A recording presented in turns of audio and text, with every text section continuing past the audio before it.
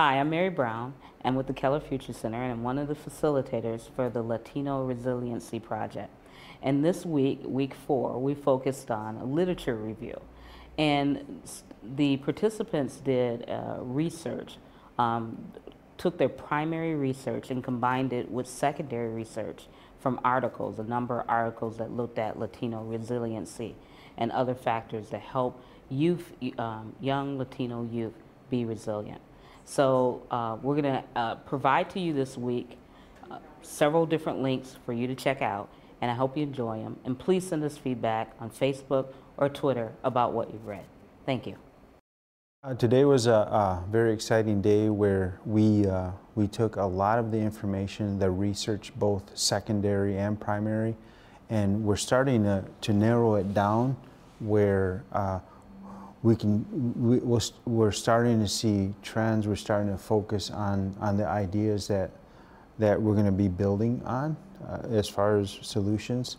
So again, taking the barrier supporters and motivators and really starting to build some nuggets that we can start to provide solutions with.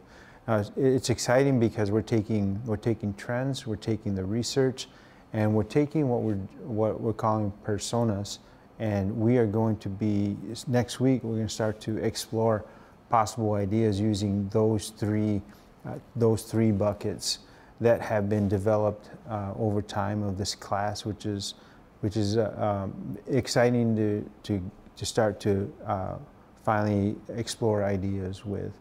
And we encourage the group to give us feedback today, and it was really good feedback.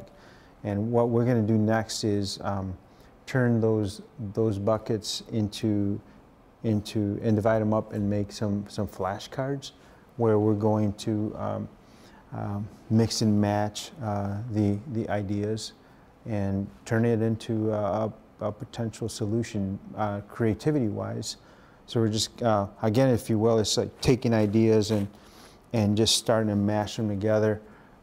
Sometimes they may make some sense, sometimes they may not, but it leads us to do some creative thinking. And that's really the goal of this next session coming up. But today was critical for that setup.